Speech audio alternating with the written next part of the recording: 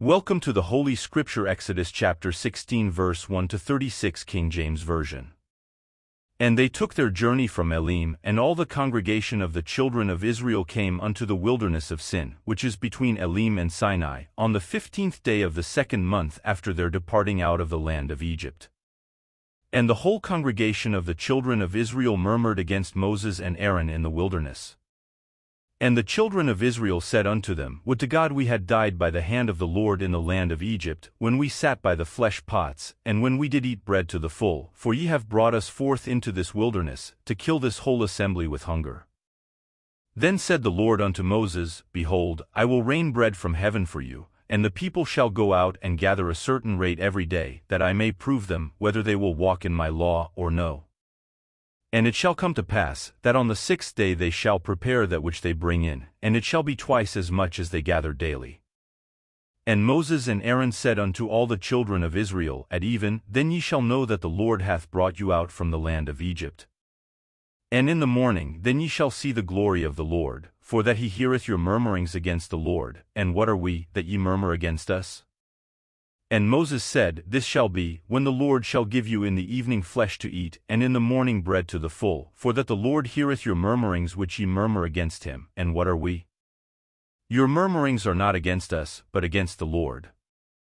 And Moses spake unto Aaron, Say unto all the congregation of the children of Israel, Come near before the Lord, for he hath heard your murmurings.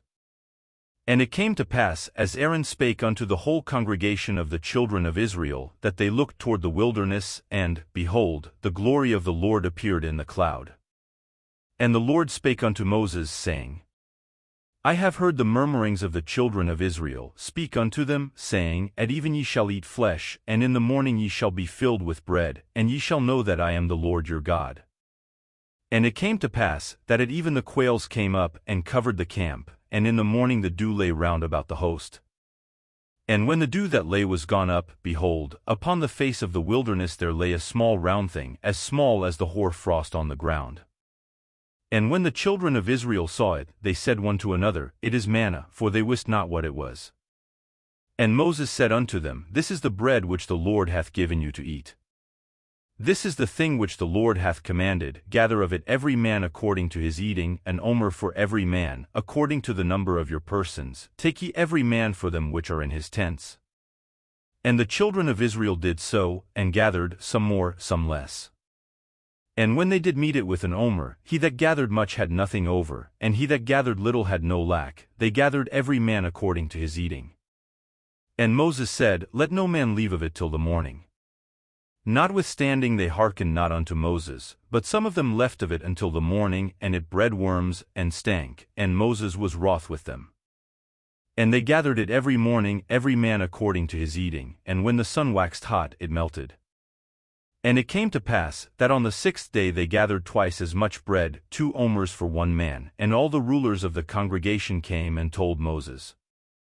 And he said unto them, This is that which the Lord hath said, Tomorrow is the rest of the holy Sabbath unto the Lord. Bake that which ye will bake today, and seethe that ye will seethe, and that which remaineth over lay up for you to be kept until the morning. And they laid it up till the morning, as Moses bade, and it did not stink, neither was there any worm therein. And Moses said, Eat that today, for today is a Sabbath unto the Lord, today ye shall not find it in the field.